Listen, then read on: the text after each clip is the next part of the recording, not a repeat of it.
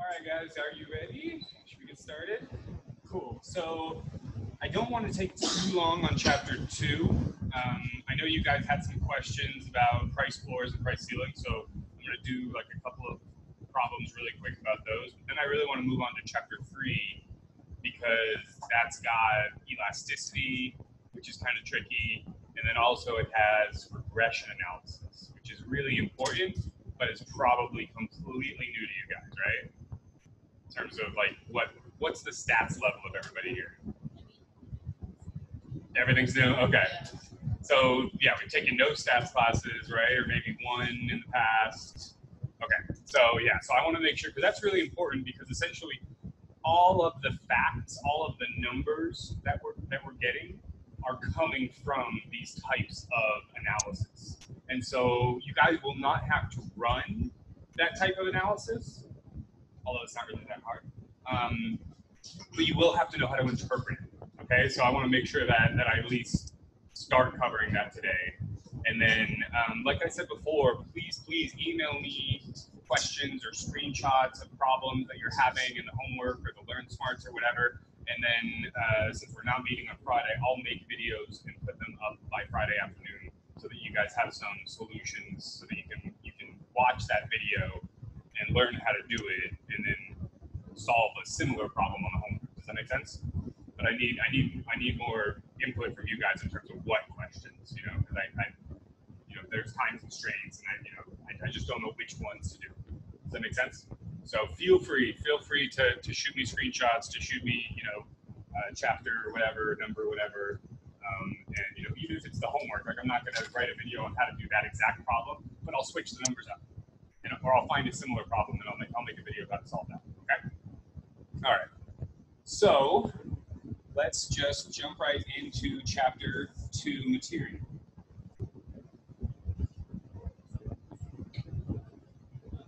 What about what? Chapter 1? Yeah. Which one? We can go back. Oh, that's right. I had you guys do something. Okay. So chapter 1, page, what is it, 24, number 9, and it's F and G. Okay, cool. So what minimizes total cost, right? So I told you guys there was a spoiler alert. Let's try and focus this doodle.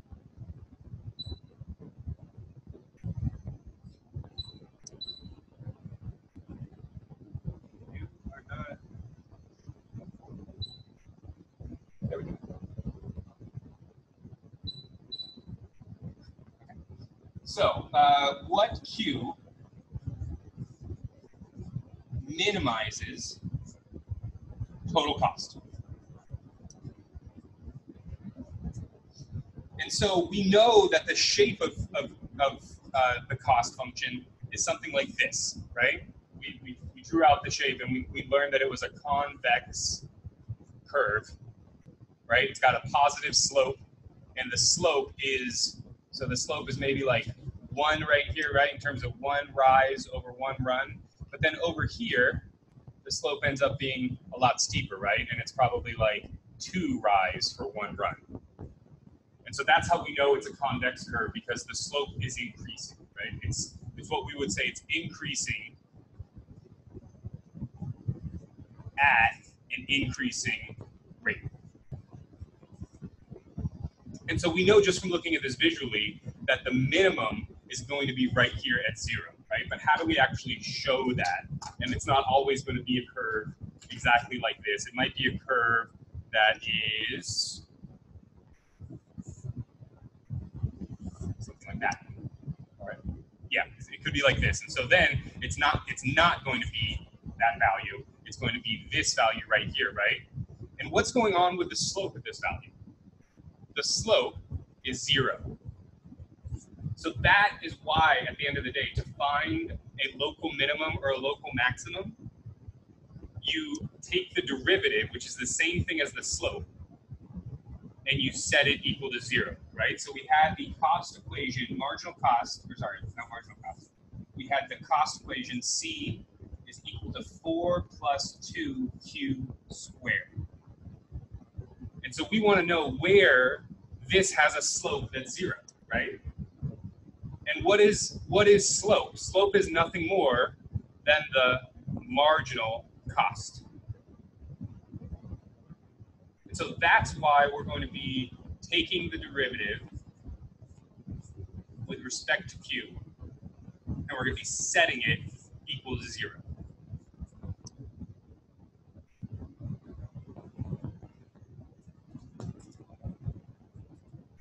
Because we want to find that local minimum. And so the derivative is, so this is going to be, so here, let's do this slowly. C equals, here, I'm gonna write it out really simply. 4 times Q to the 0 plus 2 times Q squared. And so since this is a constant, Q to the 0 is just equal to 1, right? And it's just 4 times 1. So that this whole thing drops out when we take the derivative.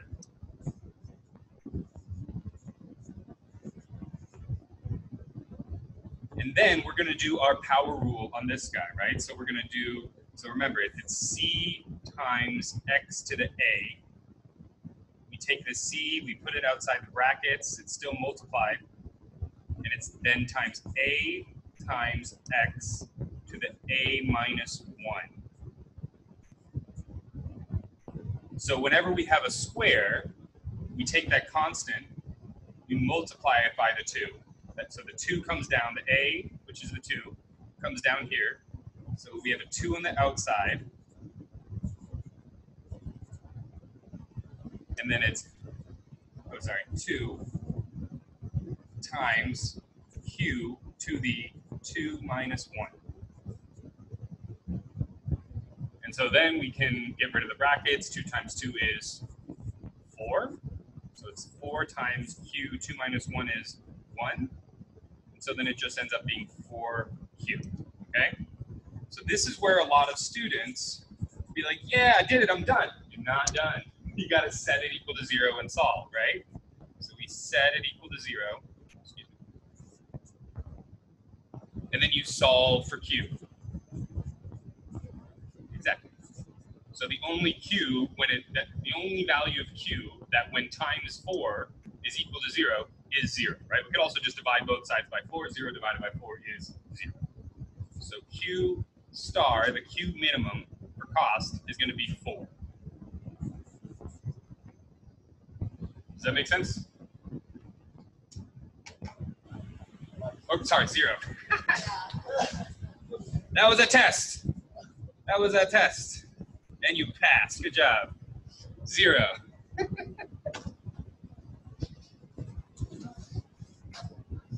No. Don't be sorry.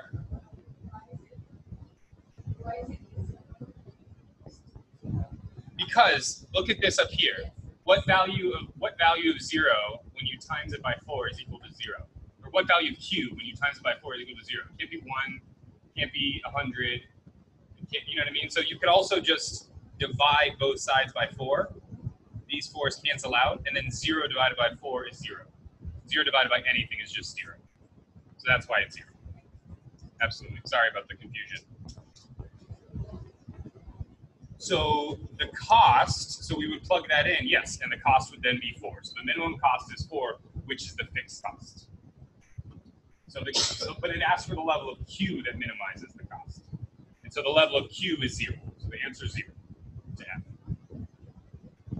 Because it's minimizing the cost. And again, we can see that from the graph, right? That this is 4 and the Q is 0. And that's the minimum value on the graph. Right? Okay. Now let's do the net benefits.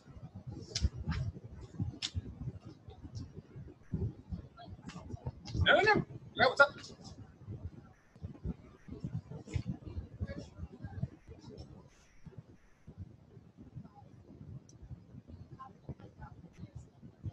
No, you don't have to. I was just that was just me being overly complicated. So just ignore this. If it's a constant, it just goes away. Yeah, just remember that. If it's a constant, it just goes away. Because this might confuse you, and you might think to do the power rule on that, and then 0 times. Well, honestly, it does work though, because then you're going to be doing 0 times q to the -1, but it doesn't matter. 0 times anything is 0.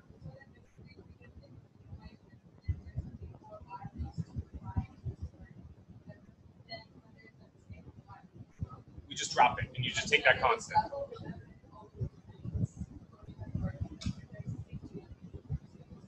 You just drop it, exactly. And that's what we're doing in that elasticity chapter, right? We're essentially just using whatever the constant is attached to the either own price or cross price or income. We're using that as the thing to multiply the quantity over price to get that point elasticity. So we're used to thinking about elasticity in terms of between two values, right? And now because of calculus and everything like that, now we're getting elasticities at a certain point.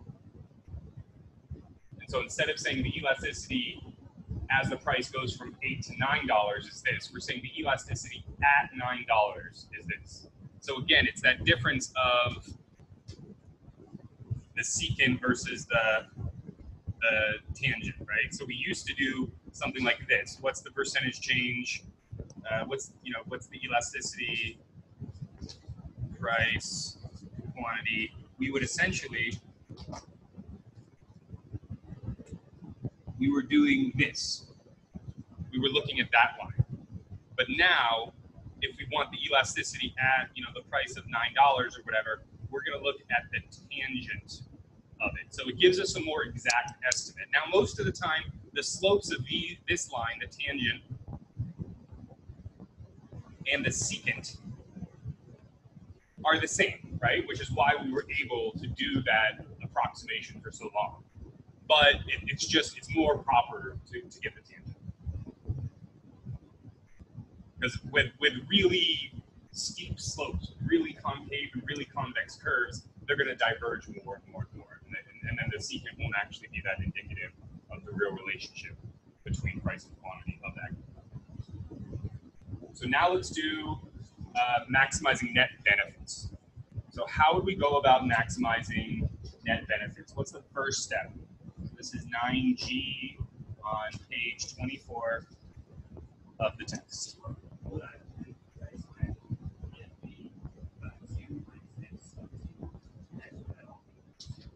Very good. So MBQ minus MCQ, should just do MC. And then we're going to set that equal to 0. So that's one way to do it, absolutely.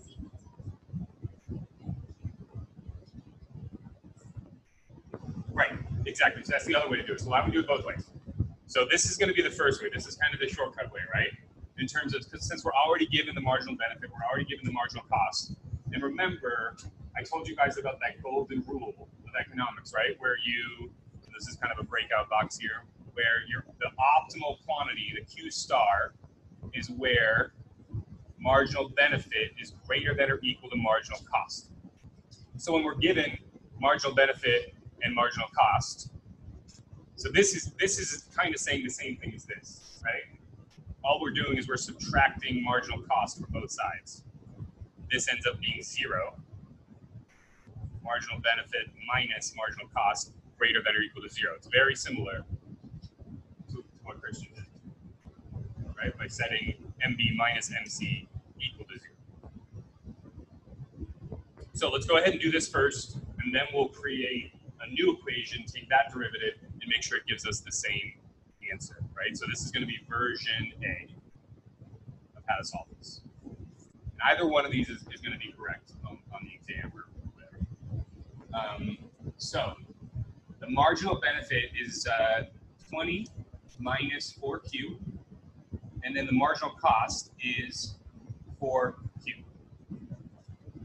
So then I'm going to set this equal to 0, and then I'm going to solve for Q, right? So the first thing I do is I group like items. Negative 4Q gives me negative 8Q plus 20 equal to 0. Then I'm going to add 8Q to both sides. This annihilates itself. We're left with 20 equal to 8Q. We're going to divide both sides by 8. That cancels out, and we get 20 over 8.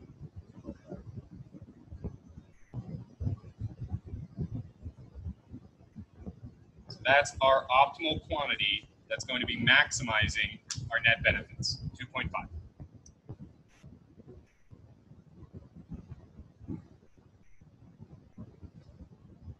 Questions on how we got to that answer? Okay, now let's do it the other way. So let's go net benefit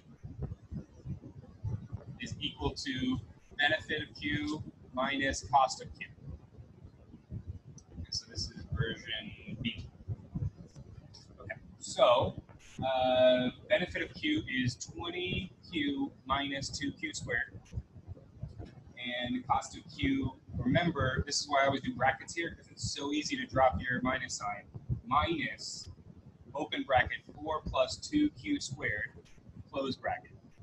Remember to distribute that negative sign to both of those terms. A lot of students make that mistake here and only distribute it to the first one. Minus 2Q squared minus 4 minus 2Q squared. Then I'm going to start grouping like items. So it's just these two, so I end up with, I'm going to bring them over, so it's negative 4Q squared plus 20Q minus 4. And so this is what? Our net benefit in terms of Q. Does that make sense? Your question, though? Good? Okay.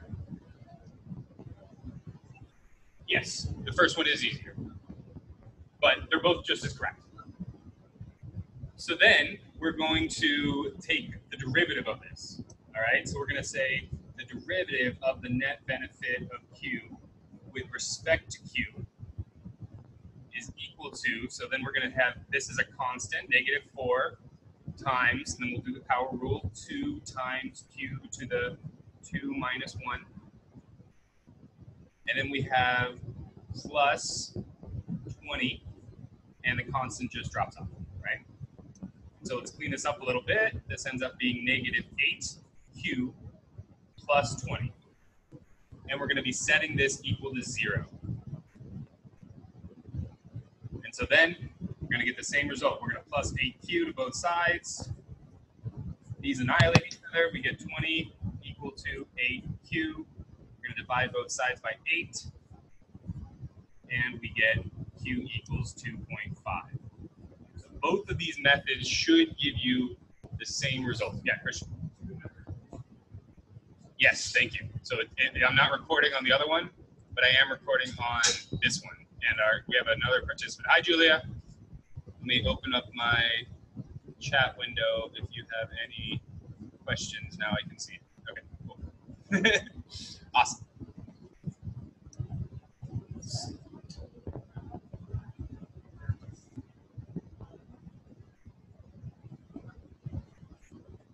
Correct. Yes. Well, I mean, really, like anytime you're finding the maximum or minimum of any kind of curve that's like this, the way to do it is you always take the derivative and you set it equal to 0, because you're trying to find that spot where there's no slope, right? There's going to be a bunch of, this is a bunch of negative slopes here, and this is a bunch of positive slopes over here, and at the bottom, there's 0 slope. And so that, you can think of that as the same as the derivative. It's exactly the same as the derivative being equal to 0. So dc over dq is equal to 0 there. And this is our cost. Good question. So yeah, honestly, almost all of economics is taking a derivative and setting it equal to 0. Like I did so much of that in my first year of grad school. It's a lot. It's a lot of it. So does that make sense? Okay. We have any other questions? Is there another question in chapter 1 you guys like me to do, or should we move on to chapter 2?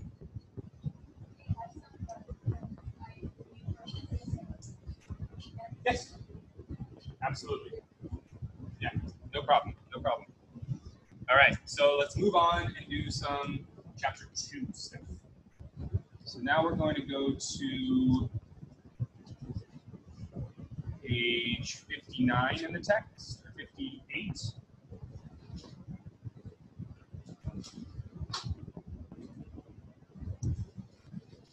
Let's do one with an actual.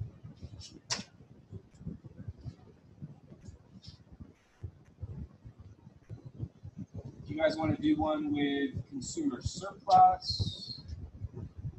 Do you want to do producer surplus? Okay, let's do consumer. Let's do consumer surplus. So we're going to do. So this is chapter 2, page 59, and this is number 5. So we're given the demand curve for product X, so boring, and it's QDX is equal to 300 minus 2 times the price of X. And so the first thing we're asked is, what is the inverse demand curve? So how do we find the inverse demand curve? We need to solve for P of X. So we're really just going to isolate this P of X over here. So we're going to say, well, QD of X minus 300 is equal to negative 2 times PX. And then I'm going to divide everything by negative 2. So this negative 2 and that negative 2 cancels each other out. And then we've got this fun rule of algebra, I'm sure everybody remembers. You divide 2 terms by one thing. So if it's A plus B over C, that equals A over C plus B over C. And so we can do that here, and we end up with QDX over negative 2 plus, because it's negative 300 minus, or over minus 2, right? So it's going to be plus 150 is equal to what? Just P of X, because we isolated it. That's what we were trying to get at, right? And so then we can simplify this a little bit more and just say this is 150 minus 1/2 QX is equal to PXD. So this is the inverse demand function.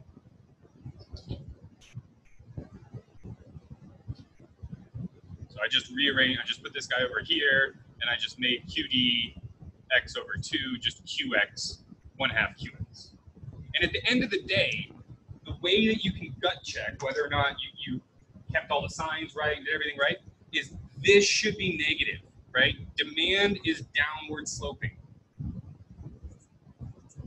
doesn't matter which way we graph it. If we graph it Q in terms of P or P in terms of Q, the coefficient on the variable should always be negative. Does that make sense?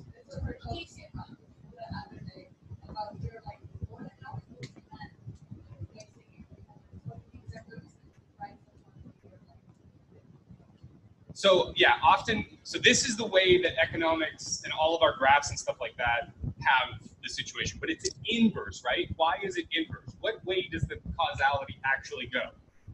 So we're used to thinking about graphs like this as x and f of x, right? But that's not really what's going on here. The quantity is the function of a price at the end of the day, right? Like we react to prices and we make buying decisions based on prices. So all of this is kind of backwards if you really think about it.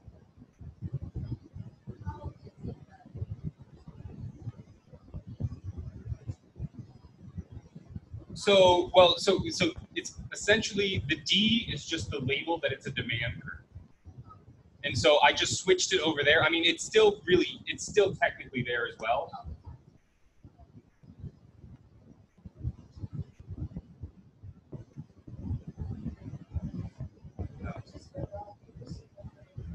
Well, it's just a convention.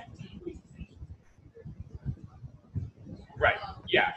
It's there on both of them, but it's just usually written only on the variable that's by itself.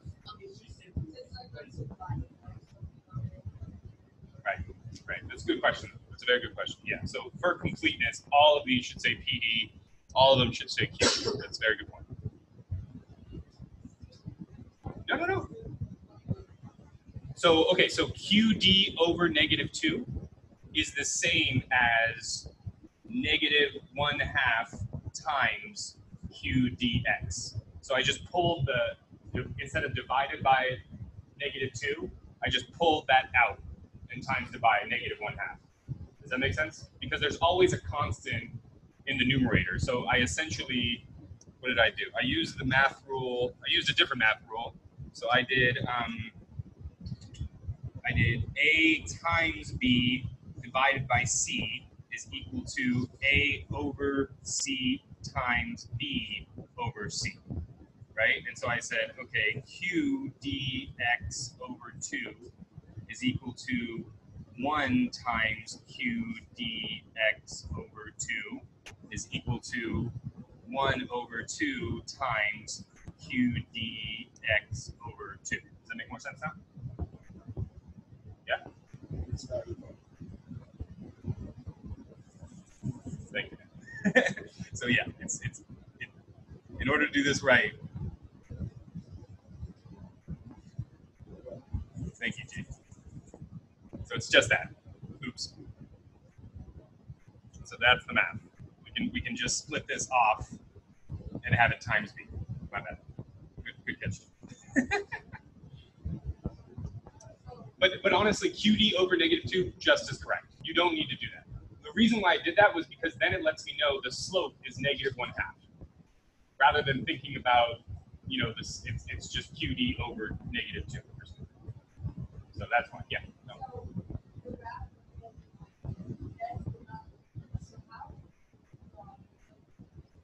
You would flip the so yeah, that's a very good question. We can graph this equation up here.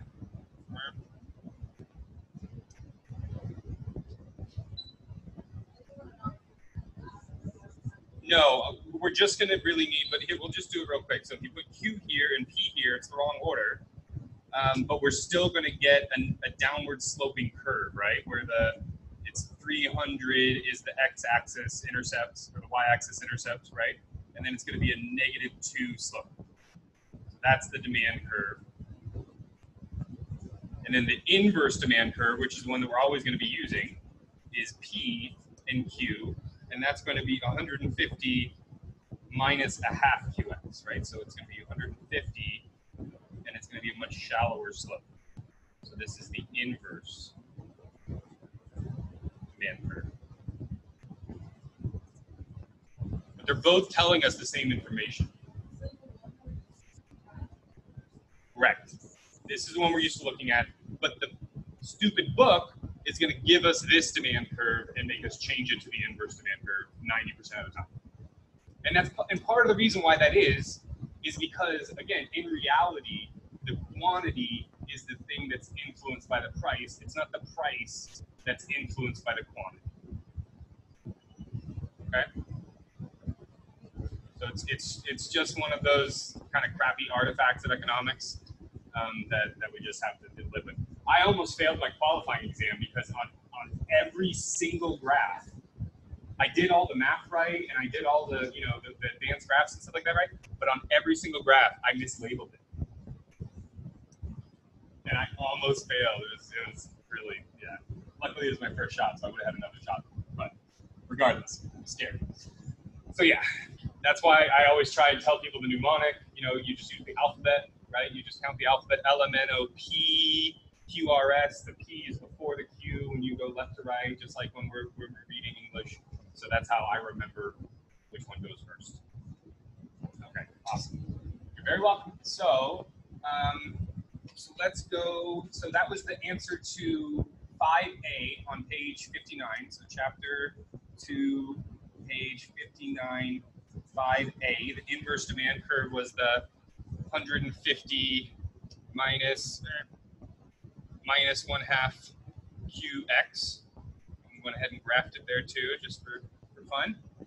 And we're going to use that graph because we're asked how much consumer surplus do consumers receive when the price is $45. So when the price is 40, this is problem B. Yes, sorry, 5B. So 45. And so what's consumer surplus? What is it theoretically or abstractly?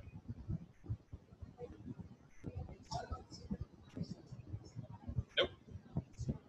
The extra amount. So it's essentially like it's the difference between what people were willing to pay and what they actually paid, right? So what's going on in this graph? Let's say that this is the demand for tractors or something, right? And there's somebody. What is this demand curve representing? The demand curve is representing the willingness to pay, right? And so there's a willingness to pay right here of a consumer that's equal to 140 bucks, right? But the market price is 45. And so the difference minus the price is that individual's consumer surplus. And so this is going to be 140 minus 45, so it's going to end up being $95 of consumer surplus. So this is the extra. It's a measure of the extra utility that consumers are getting from the good. But really, it just has to do with what consumers are willing to pay and what they actually pay. And so there's more than one consumer of tractors in this market, right? There's going to be another person whose willingness to pay is 130, but they only pay 45, and so they have a consumer surplus of 85, and so on and so forth, right? So this whole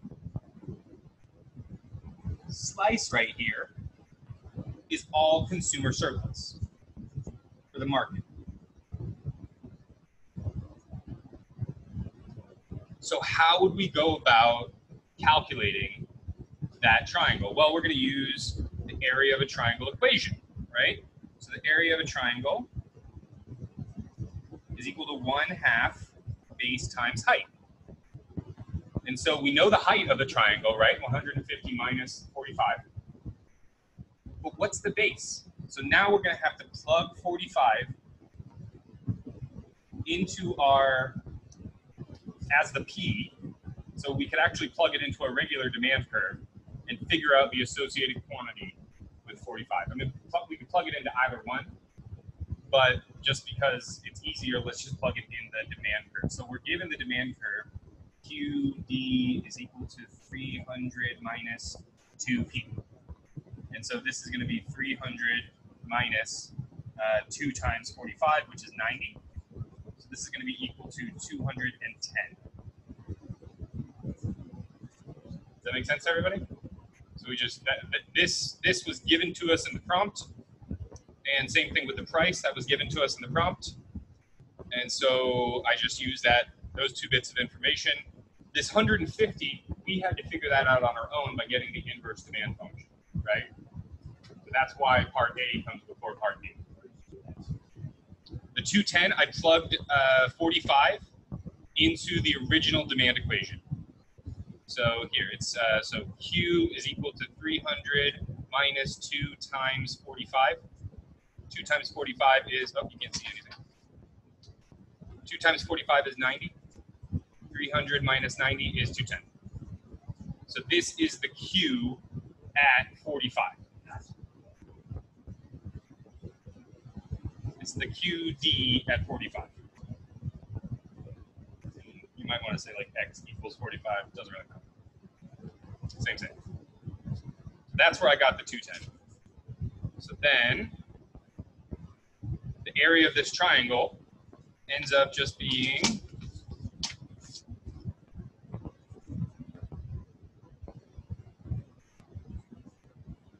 1/2 210 times 10, whatever that ends up being. 105 squared, which is what? No idea.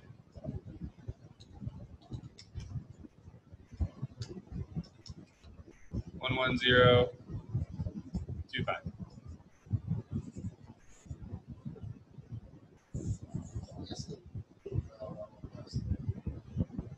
Yeah, you can leave the 105 squared. If it's not a multiple choice, you can leave things in 105 squared or in square root form or whatever. Yeah, I honestly much prefer these than I do irrational numbers. So I'm with you. So, all right, awesome. So now let's have you guys do some practice on your own. What's the consumer surplus at $30? And let's see, the first person who can give me the correct answer, you get a get out of jail free card.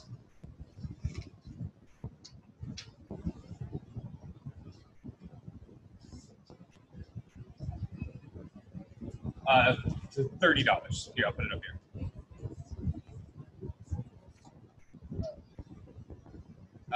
It's still the same demand curve.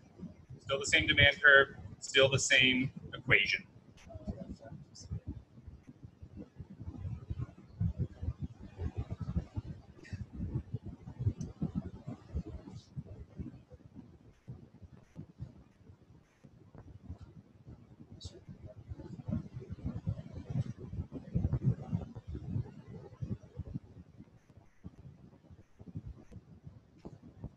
How did G get 14400? So let's do it all together. Next time, keep it to yourself. Let some of the mystery build with everybody else. Okay, so You said the first one. I know you got it. You got it. So this is our demand. Our price is 30 this time. So we don't need to, but we can if we want. Draw a new graph, right? The demand curve is going to stay the same in terms of 150. Now we've got 30. So we need this value, right? We got to plug the 30 into the QD in order to get that value. So QD is equal to 300 minus 2 times 30 equals 300 minus 60 equals 240.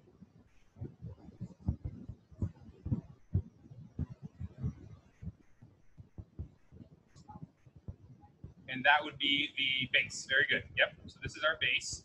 And then my height is the difference between these two. So 150 minus 130 is 120. So then, because the book is very kind, these numbers are very clean.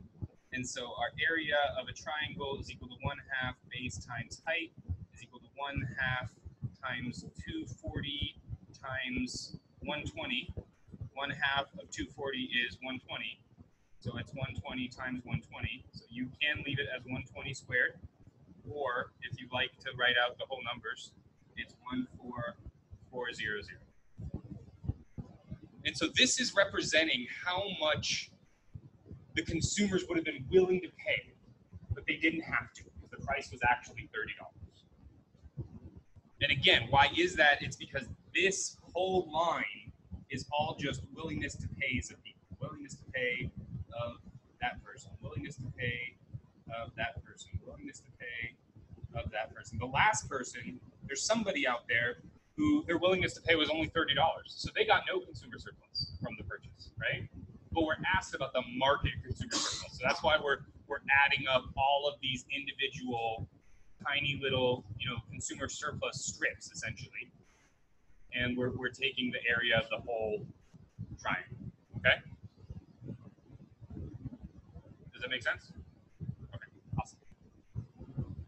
So one thing, I'm not going to go through a question, but last time after class we talked about just consumer price ceilings and price floors, right? And so just remember, so the way that I remember it, demand, supply, that a price ceiling, when it's working, makes the whole thing look like a house, right? So the price ceiling must be below the equilibrium. So the government says you cannot sell for higher than $3, right? And the equilibrium price is $4. And so because of the fact that when a price ceiling is below the equilibrium, it's binding and in effect. And so, and again, it's a ceiling. So to me, it makes something that looks like a house, right? The roof, the door, Okay, so price ceiling means that we can't go above that, right? So when we're asked about how much is actually, sold or purchased in the market, that is looking at where the price ceiling interacts with the supply curve, right? Because it doesn't matter how much people demand, nobody's going to supply it at that price. And so we have to find, so let's say that this supply curve is 2 plus Q, right? And so then at 3, it would be 5. Oh, wait. 2 plus Q equals P.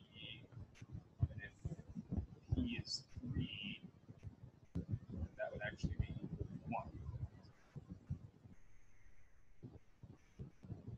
1. So at $3, there's only one unit that is supplied, right? And then the demand curve, this would be something like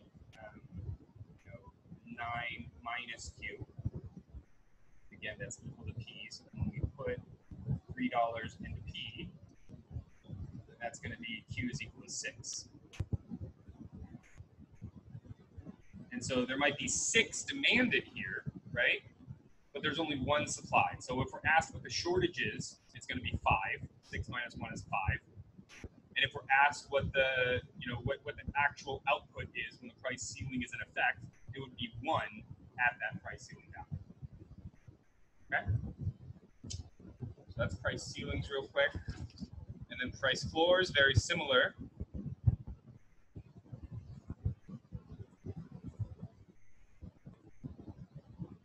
Do the same. P equals 2. P equals 9 minus Q. This is P equals 2 plus Q. Now we're going to do a price floor. So the price floor has to be above the equilibrium to be binding, right? And again, to me, this looks way more like a dance floor, where people are dancing on it and hanging out and having a good time. And so, again, that's just a mnemonic that helps me, but it has to be above that equilibrium price. So they'll say you can't sell the goods for less than $5, but the equilibrium price is $4. So then we're asked, well, what ends up happening? Well, when we have a price floor, then we're looking at the demand curve because there's going to be a surplus this time, right? And so the demand curve is going to be the actual amount of units that are exchanged. The wording on these problems is always very tricky, so you need to just be careful, right?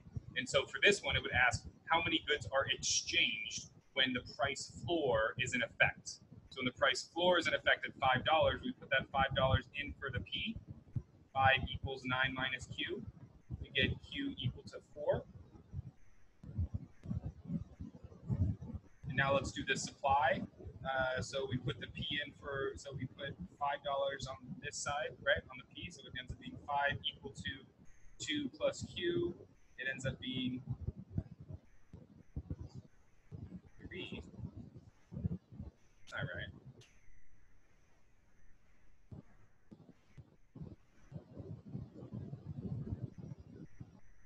Something's wrong with my supply and demand equations, but it's fine.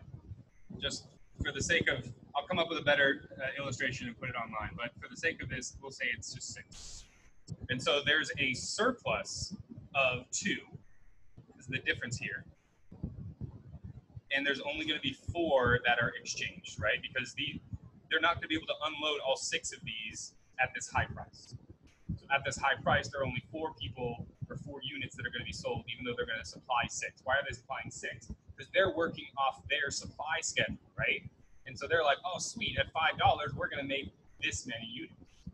They're trying to optimize their profit given the current conditions, and they end up overproducing. And that's why we end up with a surplus.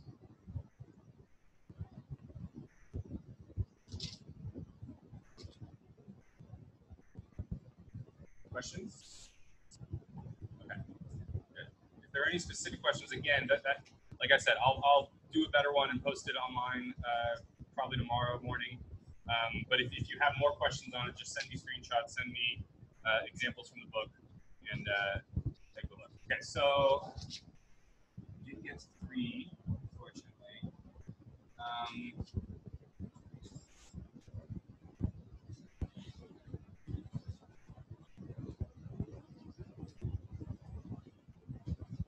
Let's just real quick talk about the elasticities and make sure that we understand how to get them. So it's just very, very quickly.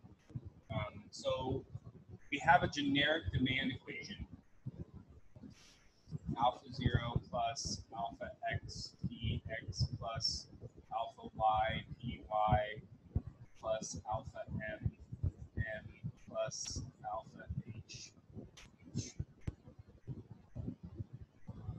And so what is this saying? This is saying that the quantity demanded for good x is a function of the price of good x, the price of its substitute or complement, right? The income of the person, and then H. I think H is elastic advertising.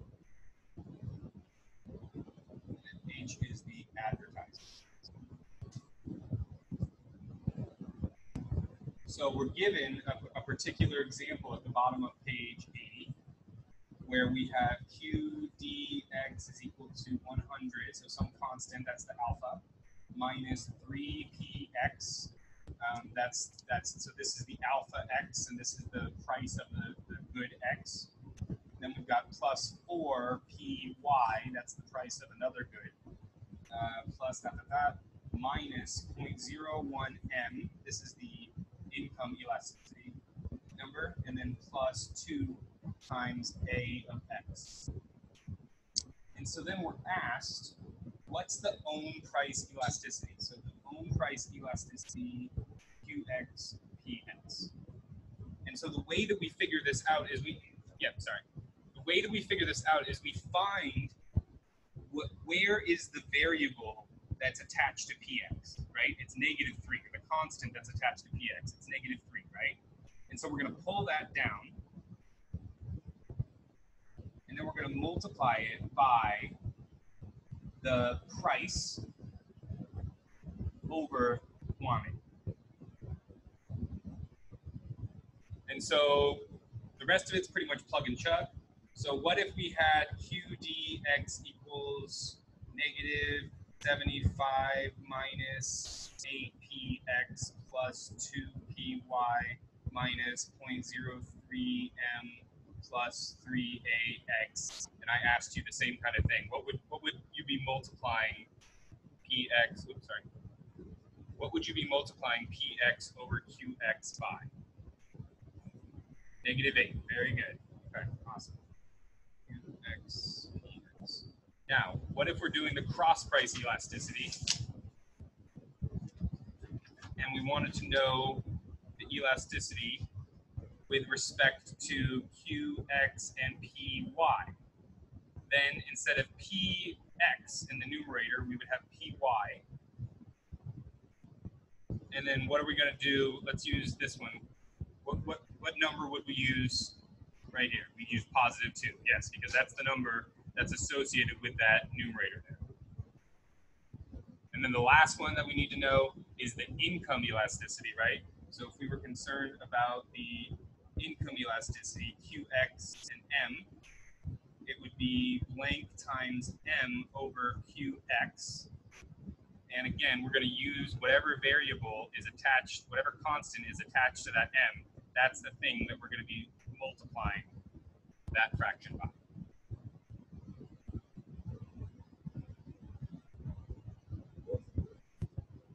It was well, so it was -3. Oh, it was an own price elasticity. Own price. And then this is a cross price. And then this is an income elasticity.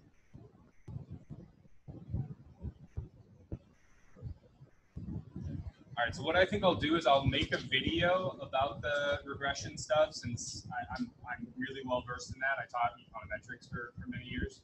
So I'll make a video for you guys and push that out with some problems and stuff. If you need me to, though, we can extend. Chapter 4 is supposed to be due this weekend, right?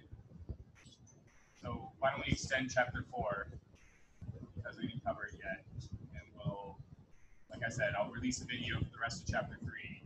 Do a couple questions real quick, first 10 minutes of class on Monday, and then we'll jump into chapter 4. No, you're right, Wednesday.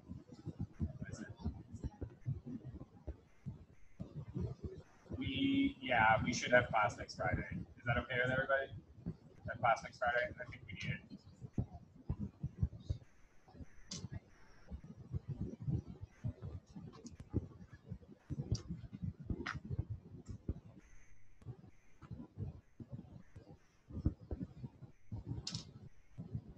All right, and like I said, any questions that you guys may have, please feel free to email me, screenshots, page numbers, whatever.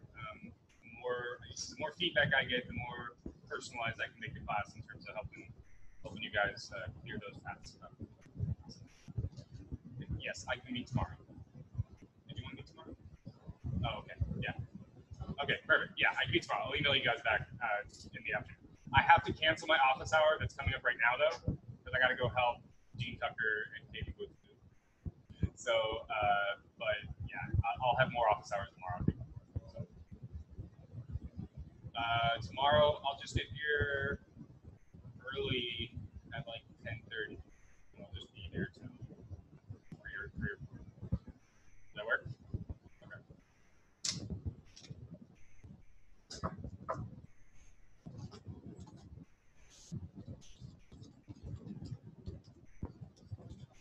See you next.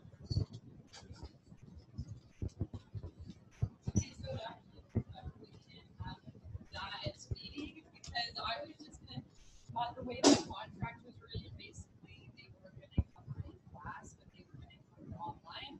But then I argued with them about it. My boss argued with some people, and basically then they got me switched so I could do it in class, which is way better for me because I didn't understand it, and I was arguing with people, and they were like, no, it's a gray area, and that's just how it is. And then my boss called 4 people, and everything was good. So one thing you learn in grad school is everything is positional. Everything is positional. Especially if you have some higher up people. To me, they're just no. But to my boss, they're okay. I suppose this one, so don't spread it around. I almost finished my A degree and on the 5 subjects. So then I said, first of all, they're like, oh, she can do this. She will just have to take on, I'm not taking anything. So then I said, pushing, and they said, out of nowhere. I'm like, for me, we taking a subject is a waste. But why would I be included in the whole year? If you ask for nothing. Right. No, that's crazy. Makes no sense. Yeah, everything's petitionable. Okay. Hey, Christian, when do you want to have lunch? Yeah. You asked me to lunch.